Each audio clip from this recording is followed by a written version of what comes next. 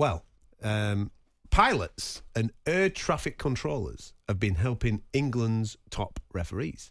It is part of Howard Webb's drive as head of refereeing to improve standards around the video assistant referee VAR system. 2 pilots spoke at the professional game match officials PGMOL training camp last month. They offered their insight into the best method of communication in a stressful situation where multiple voices are having input. What do you reckon of that there? I think it's brilliant. I think, look, the technology's there. It's just that we can't run the technology, basically. I think the technology's there to help, but I think we're making it more, thank you, Jack, I think we're making it more of a problem for ourselves because we don't know how to use the technology. Get what I'm saying? Mm-hmm. So we've got the technology there. It works perfectly fine, but we just can't use it to our advantage. So this might help get the communication on what they're seeing over to the referee so the referee can make a clear judgment on what to do next. Because it just sounds like there's too much confusion. There was one game against, I think it was Olympiacos v West Ham away. And there's so the this VAR. is Europa League, yeah? Yeah, in Europa League. And the referee... No, it wasn't even that game. I think it was the Liverpool game or something. I can't remember what game it was, but I just remember the referee, was being told something on the pitch, but he'd made up his mind saying it was a goal.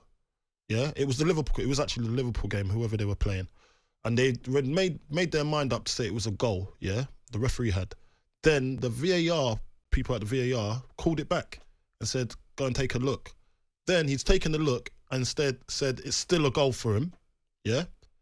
Then something happened and then he goes, no, you got that wrong. Basically, they were saying you've got it wrong. And then they didn't give the goal in the end. So it was weird. So it was just so much miscommunication on... So if there's like one type of language that they all use to say this is what it is and it's clear, it might help the decisions that are being made on the pitch.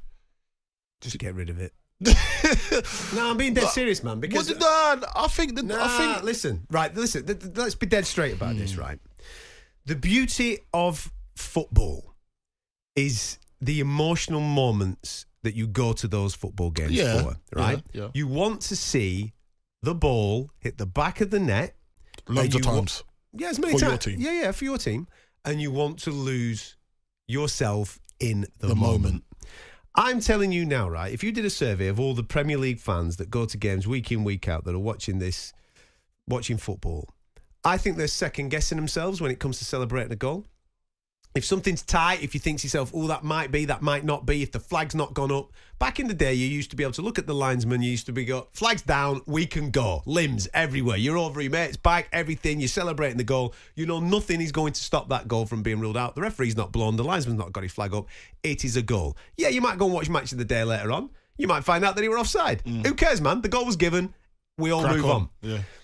I don't think that the game was that broken for us to have interfered with it to the levels that we have interfered with it. It's not the same game, obviously, in the Premier League that now people are playing in grassroots. It's faster, though. That used to be the beauty of the whole sport. I get it. There's a lot more money in at the very top level, and therefore maybe it has to operate in a slightly different way.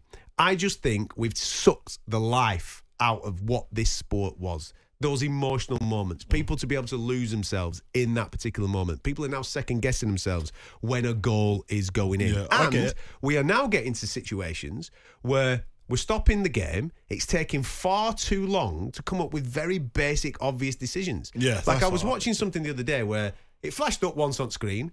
Within 5 seconds, I would say 95% of the watching audience could comfortably tell he's offside. Yeah. Move on. Yeah. Why have we got to watch it from 65 different angles? Why have we got to spend 3 minutes trying to come to this decision? You're killing the game. There's no need for it. Goal line technology to see whether something's over a line and whatnot. Cool, man. But let referees referee. I am prepared, as a fan, to... Putting the onus back on the referee. Give him the power again. Listen, if they get it wrong, they're human. That's cool.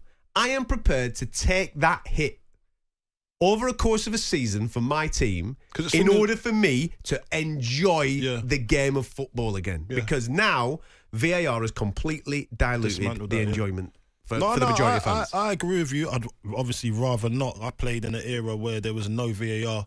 And do you know when it started changing for me as well? Like when the rules started to change. You know the offside rule, yeah? So you can still continue to play, although the play is offside, and then you can still continue to play until you go on to the box, and then until it calms down or the action is finished. Then they put their flag up, say it was offside. Yeah. Like, why all that running? You could have saved the player his legs, or you could get an injury. Correct. As well. There you go. Do you know what I mean? There could be an injury that can happen in that action. So I just don't understand why they've done too much. They're just tinkering of it a little bit too much, and that it's ruining the game. But at the same time, if they do want to employ technology, they've got to know how to use it, and I just don't think they know how to use it. On AM, on DAB, via the talkSPORT app and on your smart speaker. talkSPORT.